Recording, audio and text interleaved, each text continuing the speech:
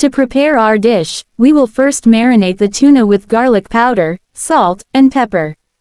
This will infuse the fish with flavor and enhance its taste. We can adjust the amount of seasoning according to our taste preferences, and let the tuna sit for a few minutes to absorb the flavors.